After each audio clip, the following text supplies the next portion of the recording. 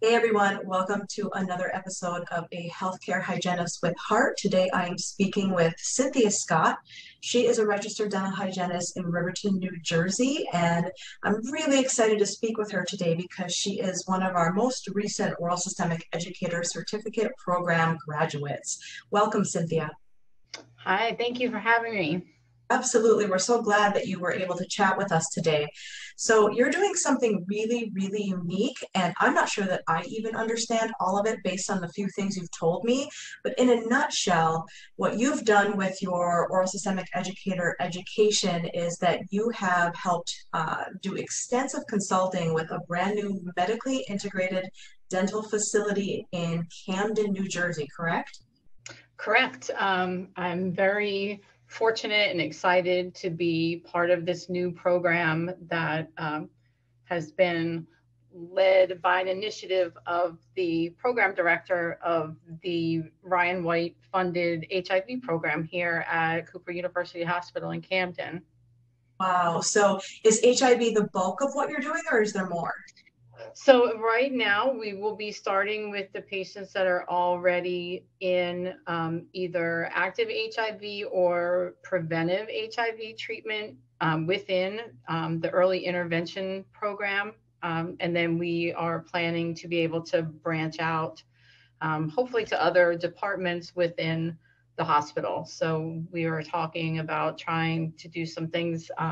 We have an MD Anderson Cancer Center here at Cooper, and I know they've expressed a lot of interest in being able to get their patients not only just cleared for treatment, but hopefully some preventive and pre-procedural, like prehabilitative care. So we've got a lot of things on the radar. Fantastic. And we just launched our oncology certificate program. So, send them our way. Yeah, if you guys Yes, end up I am hiring already another. signed up and Yeah. I Oh, am you're thinking signed up. of ideas for Fantastic. my capstone. Okay. Absolutely. Yeah, I was waiting and waiting, waiting for it. Super Ah, excited. yeah, this has been the most exciting is that people like you who are obviously very program development minded are taking our certificate programs, and then we love watching how now they need to hire hygienists to do more of the actual clinical work and education because they're really um, using their brain to do the clinical workflows and the infection control and procedure writing. How did you find out that you enjoyed doing all that stuff versus clinical hygiene? Trial by error. I think that a lot of us, as we started this, I was fortunate. I was able to get in very early when a lot of things were still in development. And I think even the program directors, had a lot kind of on their plate to get this dental service up and running. And it was a lot of paperwork and information and documentation. And yeah, I don't think I really realized I would be doing all of the things that I did. Hey, But a lot of it was really eye opening, and I found a lot of kind of strengths and new things that I enjoyed. So it's wow, been fantastic. it's been an adventure. So really then, if I'm understanding you correctly, you didn't start knowing we're going to end up doing all of these things because you wrote me some just a short list of some of the things that you're doing: patient education and outreach, inventory, setup, organization, software implementation, and guidance. I mean, infection control, regulatory compliance. It's so much that's beyond the scope of what a clinical hygienist typically does. And of course, when you're in private practice, sometimes you realize that you're good at these things and you say, oh, I'll be the office HIPAA manager or whatever. But how did you land this role? I think our listeners would really like to know that as well. So I was actually really lucky. I had been working with a dental residency program at another area hospital, a different hospital, but it was um, hospital ran, but not located at a hospital. It was more of in like a health center. So I had been able to work with them, and they had a pediatric mobile services program. So between the two, I knew, once I started in that direction, that was where I was headed. I was definitely going to be staying with that. I was lucky enough to find you and the National Network of Healthcare Hygienists and be able to enroll in the OSE program. So I knew that the past experience in a healthcare system and then the oral systemic educator certification would really give me an advantage as I try to find some of these hospital-based programs.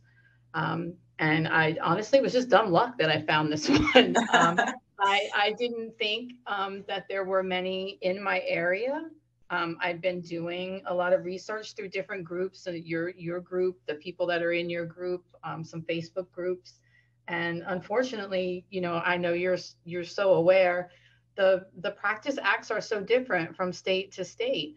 I didn't think that there would be many opportunities for hospital based in New Jersey because the practice act is so restrictive. So to be able to find an integrated dental program that's hospital based, this is one of the few times in my life I just had good timing, I think.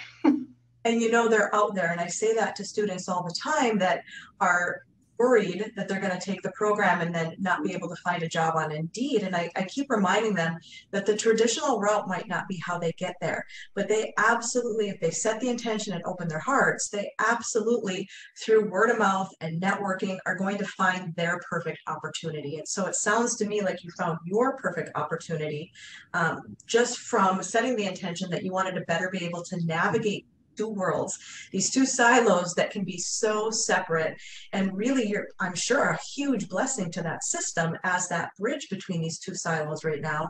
And the OSE helped you feel prepared and confident to go in and know that, hey, I might come from dental lingo, but I now have some confidence in the medical lingo as well, correct? Absolutely. I think that, to be able to have something above and beyond, your standard licensure and credentials and experience that speaks to kind of bridging those things is really important as you look for these types of positions that, like you say, they are out there. They're in hospitals, they're in FQHCs, they're in health centers, they're in all kinds of outreach programs. They may not be traditional, they evolve. You may have to have some flexibility, but the more I have paid attention to it and learned and seen the things that are going on, there's definitely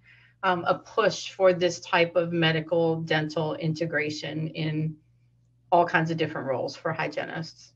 Yeah, and getting your foot in the door and making sure that they know who you are, what your name is, what your credentials are, that you have this additional training when they are ready. If they're going to come to you, they're not going to post that role on Indeed. They're going to come to you. So that's why the capstone and the practicums have been so helpful. We've heard so many hygienists end up getting positions created for them in more of an integrated clinical way, or like you, really moving into more of the consulting role and the program development role, because no matter how restrictive supervision laws are in your state, all of us can help with education and setup of systems and protocols, which every single hospital that's trying to integrate oral health needs right now. All of them, 100% of them.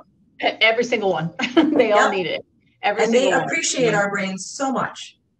I think so. I think, a lot of times you kind of don't know what you don't know. And then when you have someone that kind of brings some things to your attention and kind of points you in a different direction, I think that is really enlightening to everyone in healthcare. They all just want the best for their patients. And I think, everybody gets kind of siloed into their roles. And the unique thing about this is that it really gives you an opportunity to not only branch out, but to kind of bridge them together. And that's a unique opportunity in dentistry and in healthcare total, because you get to kind of help to blend them together.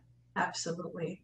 And so if someone would like to chat with you more, I'm going to go ahead and put your contact info below, right below this video. So if anyone wants to reach out to you because they have a very specific interest in what you're already doing, is that okay if they reach out? Absolutely. Yeah, I actually spoke with someone. I've commented on a Facebook feed and we were messaging back and forth about our program. So I'm always interested in talking to and learning from other people about what they're doing too. So absolutely. Wonderful. And inside the network, we just got that brand new community feature inside the network. I'm sure that you're going to get a lot of, I'll post this in there. So I'm sure you're going to Yes, get a I lot of am looking direct forward to that. messages. Yeah, I'm definitely looking forward to that. Wonderful. Well, thank you so much, Cynthia, for chatting with me today. And Oh, thank you. let's plan to do another interview once you've got this program up and running and you're dabbling your toe in oncology. Absolutely. Hopefully we will be opening our doors for patients in the coming weeks and already gearing up for adding some more fun things. So definitely looking forward to it. How exciting. All right, everyone. Thanks for joining Cynthia and us today. And I hope you have a great night. Thank you.